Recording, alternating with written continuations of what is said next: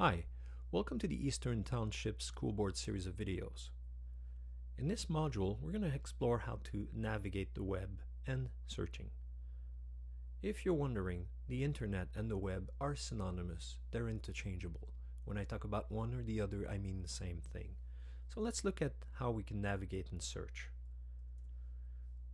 I'm using Google Chrome right now. If you're wondering what browser to use, you can refer to the previous module all about browsers.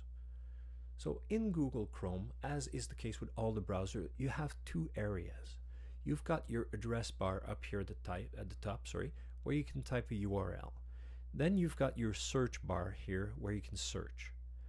I see a lot of people putting an address here, for example, Moodle ETSB, to find a website, then clicking on it, and then going to the website. If you know the address of a website, all you have to do is type it in the address bar at the top.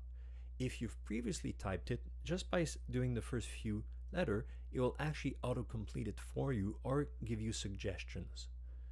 So if I type the correct address and I press enter, I go straight to it. This is a one-click move, as we say, as opposed to a two-click move.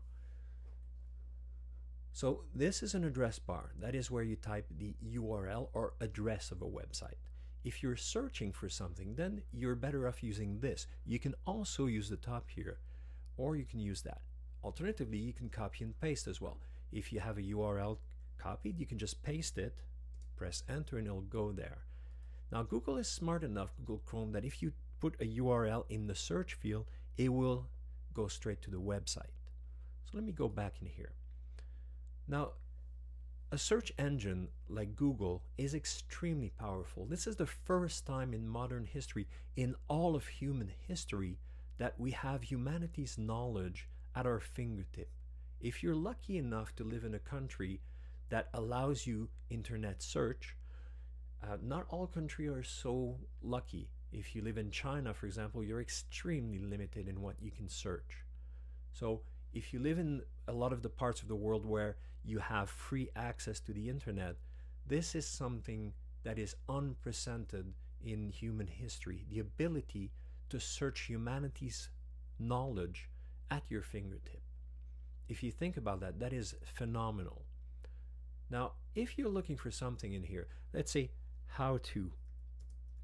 This is based on quite a few things. First of all, it's based on the area you live in. Based on the recent and most popular searches. For example, here, how to take a screenshot, how to plank garlic, how to screenshot on a Mac. It knows I'm on a Macintosh, so it's going to offer me a Mac. How to cook quinoa. So on, how to get away with murder, apparently. So it will auto-complete. So when you do a search, always look down a little bit to see how it completes your search. So if I want to know how to take a screenshot, I can click on it, and it will let me know how to take a screenshot. Now let's do a search on something that's very ubiquitous on the internet, cats. So I'm going to press enter, and I'm going to get results for cats. First of all, it gives me images for cats. It also tells me the amount of results that it found, as well as how long it took. I also have, for example, here a movie. I'll have songs about this. I'll have videos, and so on and so forth.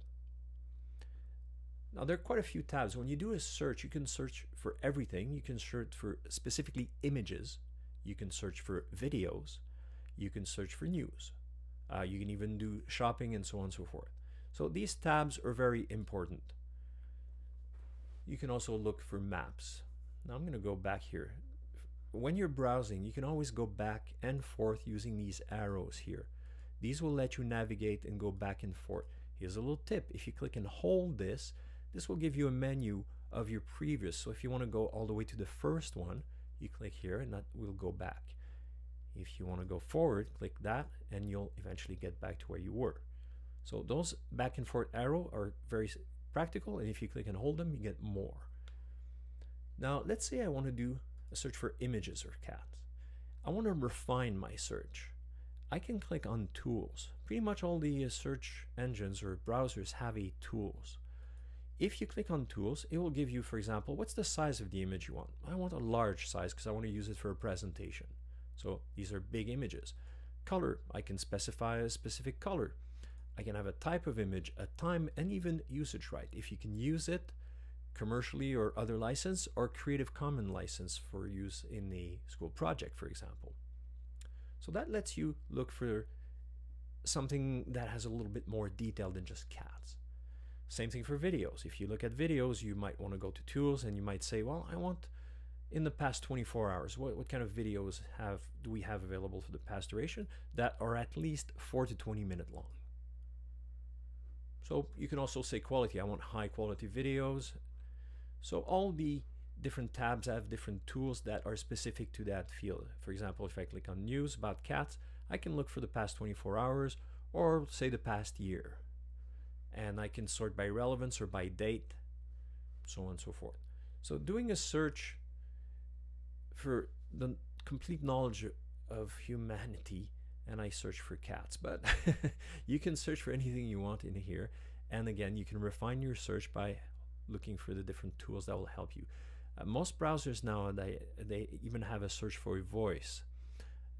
As far as searching is concerned, you've got two major search engines. You've got Google, which is integrated, of course, in Google Chrome, and you also have Bing, which is a Microsoft equivalent. And Bing has different ways of showing you results. So you can go to Bing and you can search, for example, for images in here. This lets you very quickly search using an image. So if you want to use a certain image of a flower and look for those specific types of flower, it's going to find things based on that image. That is integrated at top level. It's also available in Chrome, but it's not at the top level. So that's how you navigate the web, by using an address up here or doing a search down here.